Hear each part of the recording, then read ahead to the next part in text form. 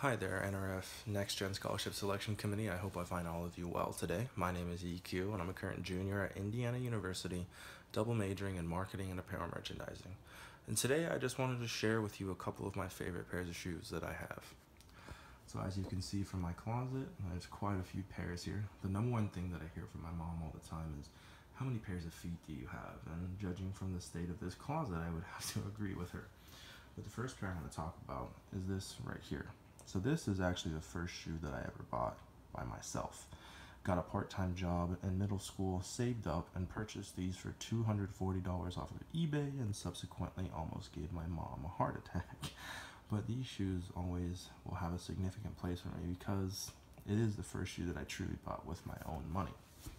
Now moving on to this pair right here.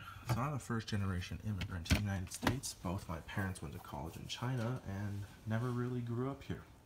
But the one thing that I always remember from my childhood was my dad telling me about basketball, and that was my one connection to culture here. So this is the shoe of Kobe Bryant. He was my favorite player growing up, and when he retired last year, Nike made this shoe to commemorate his retirement, thus I had to grab it. Not only because he's my favorite player, but he is also a big influence as to why I chose retail as my field of study. Lastly is this pair of shoes right here. There's no real significant life story behind these. I was simply in Miami last year during Christmas break and heard that a store in the area had them, and I sprinted about 15 blocks down the boardwalk to get them.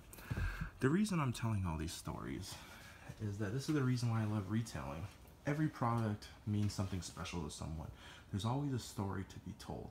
I've always been on the receiving end of that, and I hope to be the one who can provide the stories for others to enjoy.